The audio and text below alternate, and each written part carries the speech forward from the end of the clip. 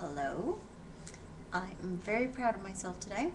I made myself a bonnet, like a little Bo Peep bonnet. I don't know what era of history it's supposed to be from. I just looked up some basic instructions for making a poke bonnet, and I threw whatever I had in the closet onto my project, and it turned out alright. Of course, I did this because I have a sheep and everyone calls me Mary who had a little lamb, or little Bo Peep, or whatever it is. So I've always wanted one of these, and I'm very proud of myself. I think it's pretty good for a first project, so I'm going to show you. This is the front part. I'll show you it on in a minute. Underneath is a black straw hat that I got for £1.50, and then this fabric here was part of a shawl I had that the rabbit ate half of, so it was kind of useless. I knew I'd have to use it in a project.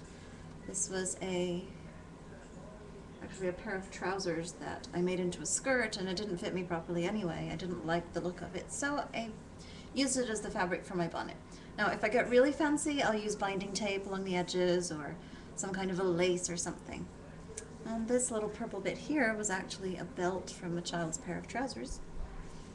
And I don't know what else to tell you. I'm just going to show you how it looks on. But I'm so proud of it. It looks so cute.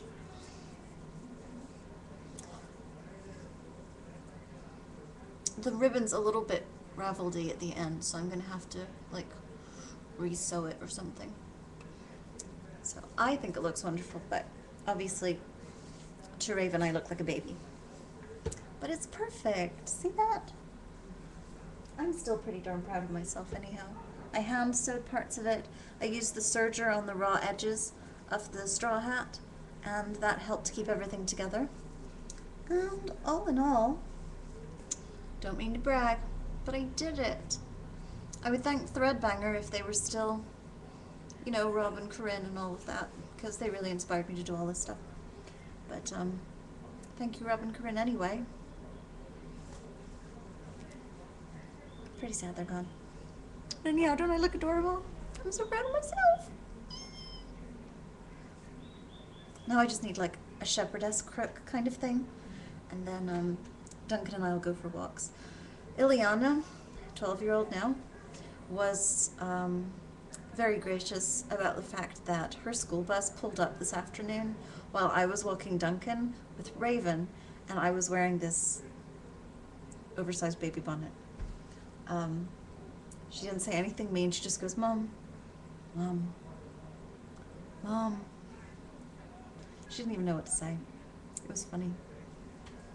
But hopefully there won't be any long-standing repercussions for my actions there. I just didn't really pay attention to what time it was, and I happened to be out there when the bus arrived.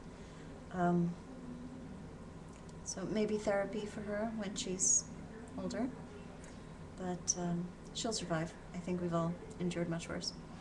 Well, I don't know. That's pretty bad, your mom showing up dressed like this. But look at it, it's so cute! I want a patchwork one. I don't know how to show you how it all looks. I think I'll put flowers on it. But I want a patchwork one that's kind of got greens and colors in it that I normally wear a lot, because black is kind of, I may go with everything, but it is kind of like I'm in mourning for my lost childhood or something, and I don't want to give that message. I love life. Anyhow, there you go. I'm done showing off.